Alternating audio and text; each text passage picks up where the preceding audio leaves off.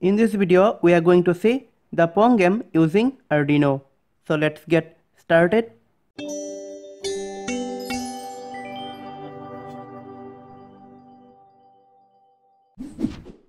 For this, we are using Arduino Nano and the display is Nokia 5110 LCD.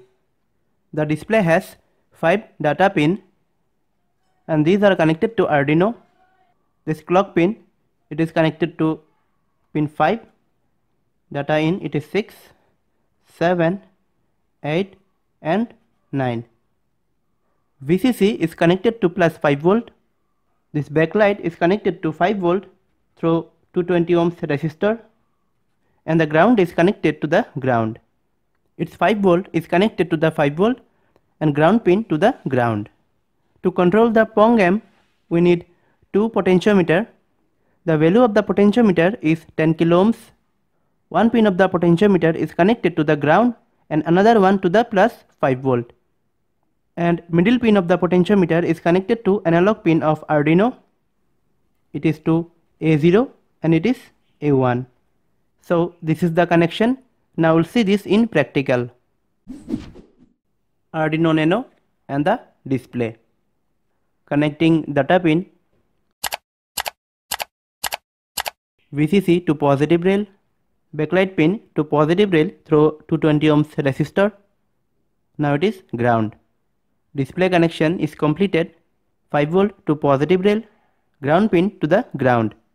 Here is both the positive and negative rails are connected. Here is potentiometer 1, potentiometer 2. One pin is connected to the ground and other one to the positive rail. Middle pin of the potentiometer is connected to A0 and A1. So this is the connection and I already uploaded the program. Link is given in the description below. Now I am connecting 5 volt power supply. Here is negative and the positive. So the game is started.